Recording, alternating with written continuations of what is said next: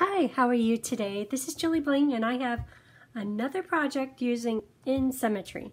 So my goal is to use at least one of each of the sheets of the designer paper that comes that coordinates with this bundle. This bundle includes the stamp set and the punch, symmetrical stem. This one right here. And the paper is beautiful. So this is the third project. Look how cute it is. Oh, and I saw this stampwithjune.com made a card very similar. I made just a few changes, but it is just so cute. Isn't that nice? So let's make another one of these today. And let's see, the label right here. It's called Tasteful Labels. It's from that die set. Okay, so here are the pieces. This, I already die cut, but I want to do my something fancy with that. But I just want to show you, at first I was thinking, oh, I'll put a big flower on there. And you're probably saying, wait a minute, there's not a big flower in here, but it's this one stamped twice. One time, flip it around and stamp it down here, which makes a big flower. Then I thought to fancy up the center, I would use this stamp, but you know, it was too big. I like this better. So this is using the same stamp and just cutting it out, but we'll do that in just a minute. Okay, this is on top.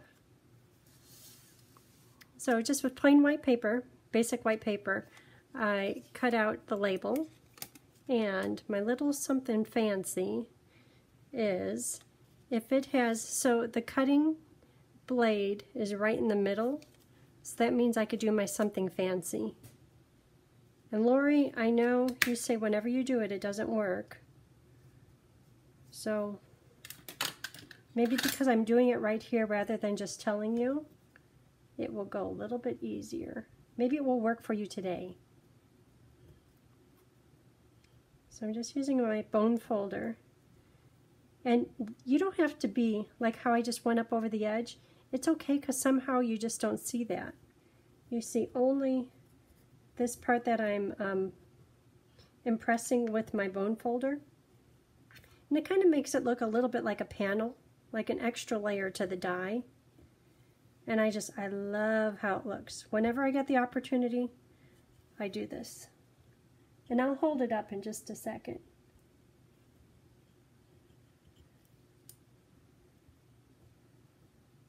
So yep, I'm getting a little messy in there, but somehow it works out okay.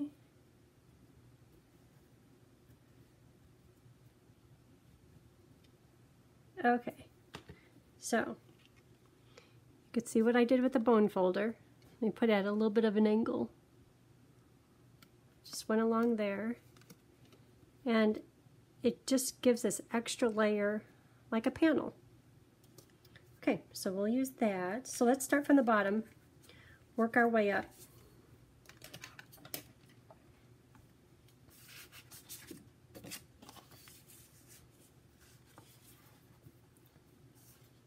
So this folded in half.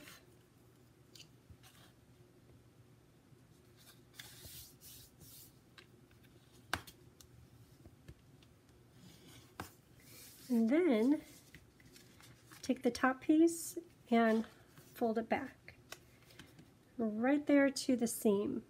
And I'll show you this here on its side so you can see exactly where the fold is. But this corner here goes right to here.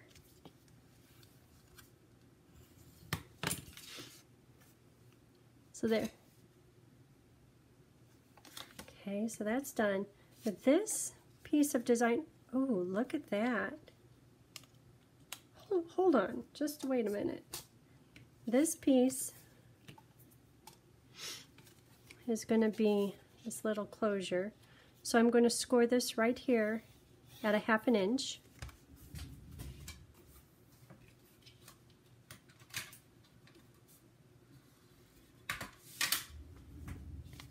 Okay, so that's scored. I know I definitely want to do that, but this other side of the paper, that looks good. That's too busy. This? Well, where's that label? I don't know. What do you think? Or just a minute.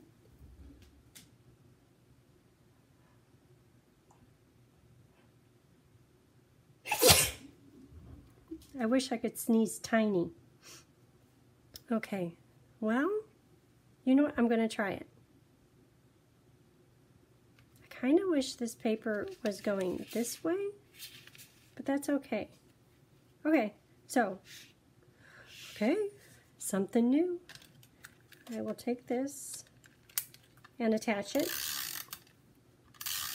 because nothing fancy happens with this paper other than it's just a layer of cuteness. I really like that paper. Okay, and then this here just gets stuck in place. Yeah, the two prints, that's too fancy. That's too much.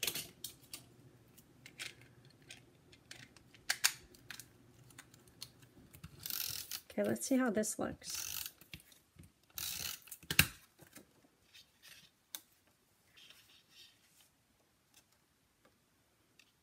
I love jade. I think that's my new favorite color. But it changes on a every other day basis. Well, it's stuck on there, so it is going to be like that. Okay, and I would say let's put this in, but I want to stamp on it first. Because I know you don't make mistakes, but I make mistakes. Okay, let's work on the flower. So the flower is on here, and big stamp, and let's do it in Flirty Flamingo. Boy, they just look so different. Okay, Flirty Flamingo, just plain. Good. And get that cleaned. Got on my bubbly side. The other side is more of a rinse side. There's no bubbles on that side. Okay. So then stamp it a second time.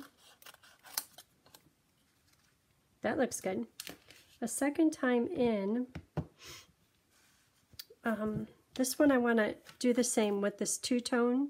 I'll stamp it in Bumblebee and then use a dauber in Coral.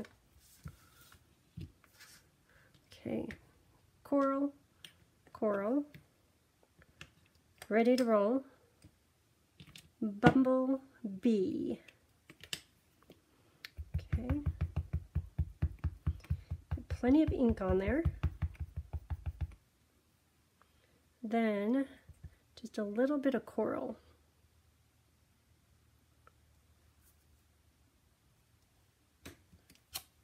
Pretty.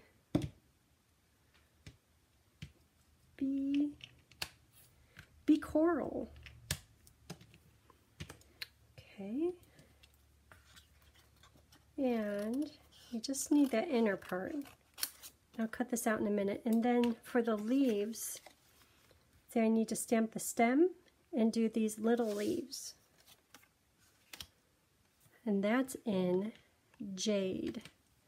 So here's the little leaves.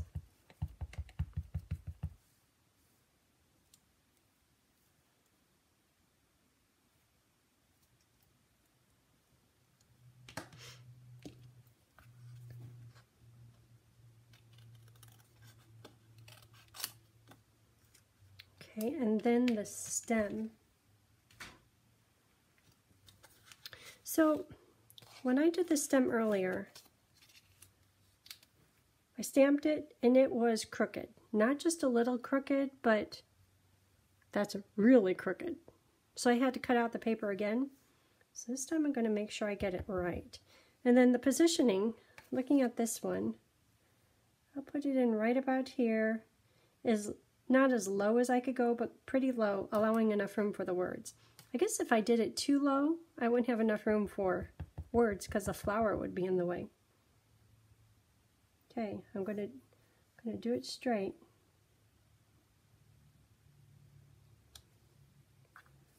Okay. Good this time, but just beware. Not sure how I got so crooked. So all these pieces I am going to hand cut, and this one here, these are all around the outside edge, but this one I'm going to go right here along this little white line.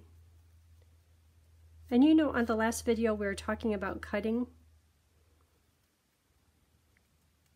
and not that I try to make everything a game, but with this, I don't know why, but I did.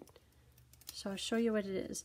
If you open your scissors up all the way, try to do it in one motion all the way around. And that makes for a smoother cut too, rather than starting and stopping. If you keep going, look at that. Just ended up right there at the tip. Anyhow, I have these all cut out. You could do that little cutting game if you want. In the comments, let me know how it goes. If you have this set, give it a try. So here they are. Pieces and pieces and pieces. So let's put together our flower. For the flower, I'm going to use mini dimensionals, cut in half.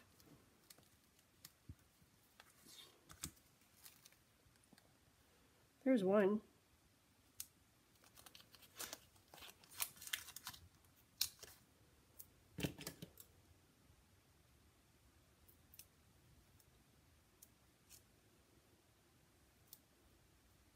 And then I'm going to put glue on the center of the flower to hold it down so it makes it look like the petals are kind of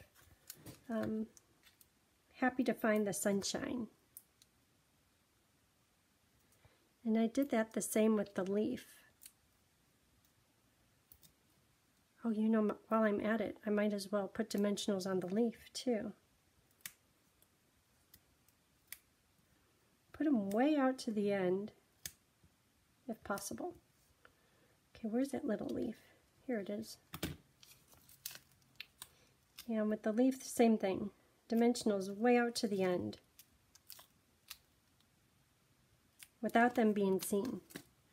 Okay, so these things are sticky, ready to roll. So on here, a little bit of glue right here, just a little bit. Then this will lay right over the top. Okay, dimensionals are holding it on. And I could sit here and hold this, but I have a new favorite thing. Somewhere, right here. This had a helium balloon on it, and it was attached to the flowers. Kept it, and it's my new best friend. It's going to hold it for me. Love that. Okay, so if this goes here, it's going to go way at the top. So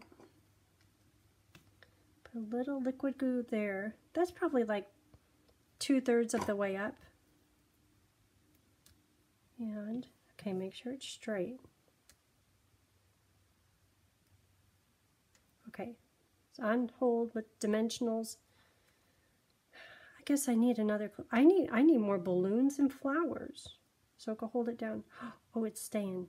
Okay, that's good. Just keep staying. Does that look crooked? Well, Mother Nature does things, depending on where the sunshine is. So how about if we put our words here? This one I did the thanks. Hey friend. I might do it opposite. The words in here are great. That's definitely too long. You're perfectly unique. I think I'm going to do the hey friend because it's small.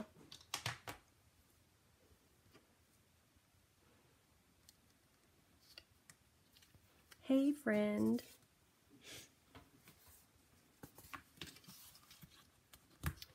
And that I'll do in Night of Navy. Then the question is what to do on the inside. The inside of the sample card, I got a little crazy. It's a little bit too much stuff going on there. That looks good. So I could do the words. I want to do the thanks.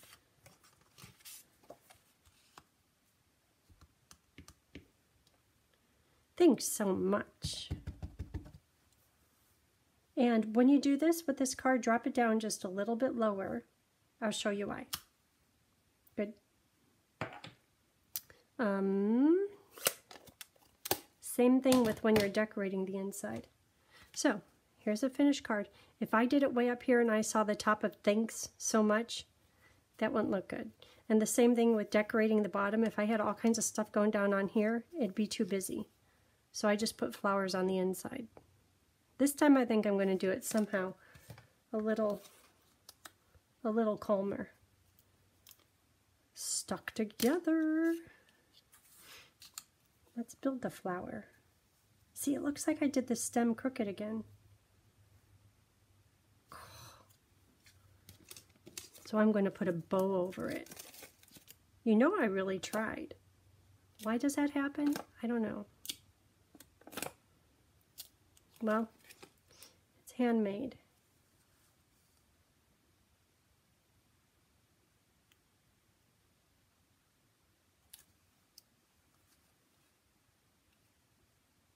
It's crooked. Man. Okay, so for decorating, how about maybe like it's leaning because the front is so crooked? Okay, I'm going to take the stem. And so you all know with polymer stamps, you can make it as curvy as you want to make it. Just like that.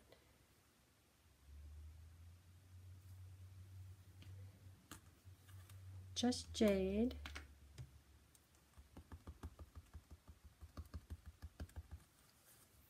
Curvy stem. I'm going to put it over here just a little bit. I don't want it to peek out from underneath the front of the card. But I want room for the leaves.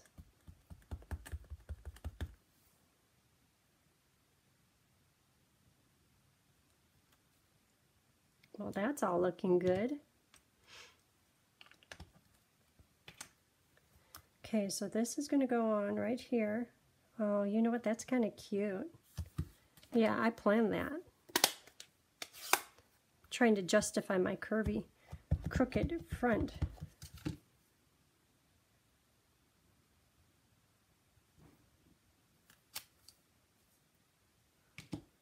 Oh, and hey, I was cutting out that other one.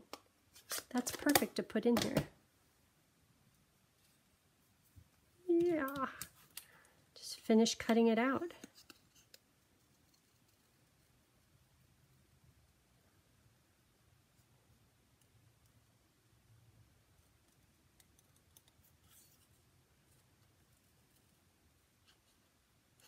Okay, start again. I went off track there.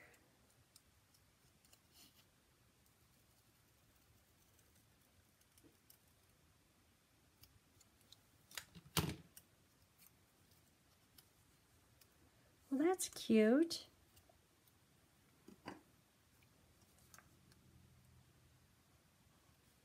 Liquid glue, because it's on the inside. See, this one isn't as crazy. That other one, a little over-ambitious. Okay. So we have the inside done. Well, let me make sure it gets covered up. Yep.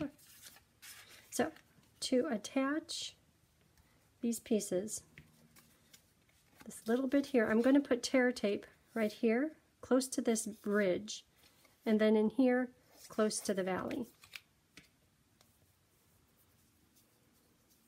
This is tear-in tape because you really want it to hang on, you know?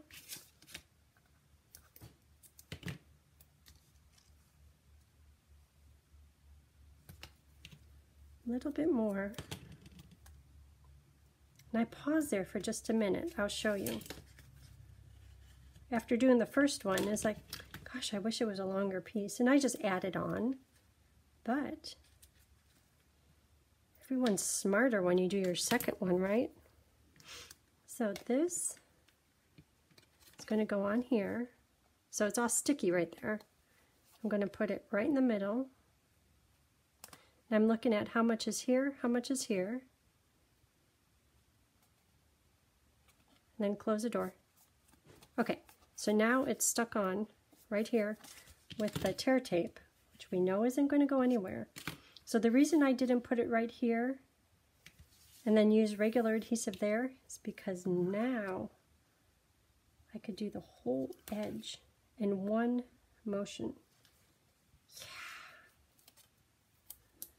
Okay, and then the rest can get regular adhesive.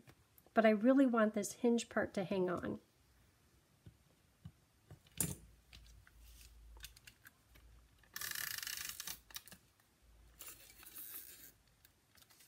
Uh-oh. Sounds like this one's running out too.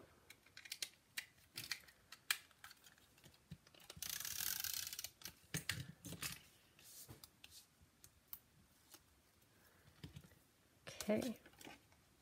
So this gets put, and I'm not going to worry about this at all. I'm just looking at the white piece, these two corners, making sure that they're equal to each other. So top corner, bottom corner, they look equal. So now I'll set it down. Okay, so that's hanging on really good there.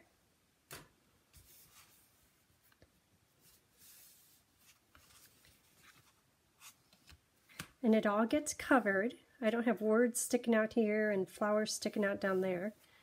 Okay, so now just for this and then a little decorating. You know what, that is really cute. This one is a little bit more busy with these patterns. I'm liking this one. Oh, we had to put a bow on. Where is my Baker Twine Essential Pack? How about, because this is so thin, I'm going to do a double bow. If you want to learn how to do double bows, okay, triple bow. One of my very first videos when I was getting into YouTube, right at the beginning of COVID, was a double bow. Because I learned how to do it, and I do it for people at class, and everyone's like, how do you do that? So that was my first experience trying, okay, let's do a YouTube video. But you have to scroll way back there. And I think it's called, or even if you just go into the search field and do double bow, and I think it's called a double bow makes everything better. Oh, it covers up my words. How about up here higher? Not down there. Okay, so glue dot.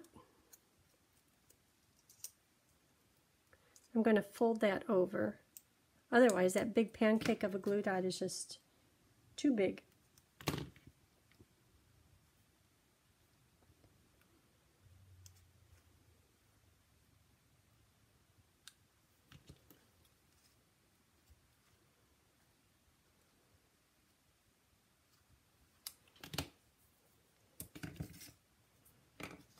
I really like how this one is turning out.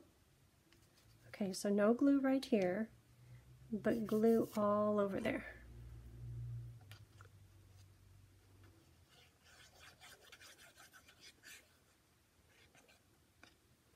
Then maybe glue right here.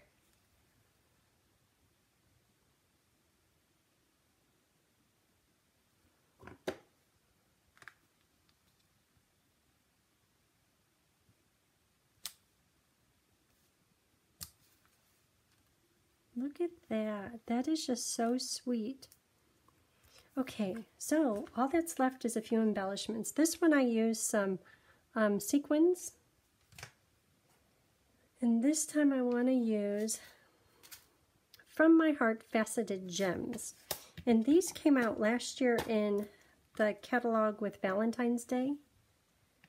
And they made it to the current catalog. And what's nice is you think, oh, yep, red, pink and white, that's Valentine's Day. But if you just pick out the pink and white, it could be for any occasion.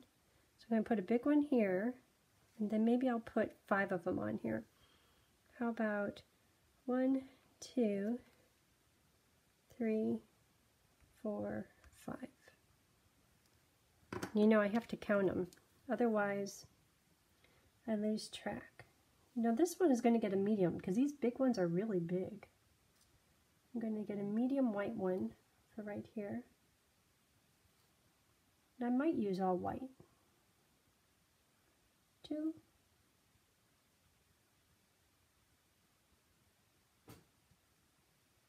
Okay, a big one.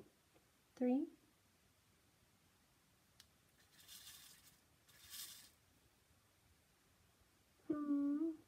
And another big one.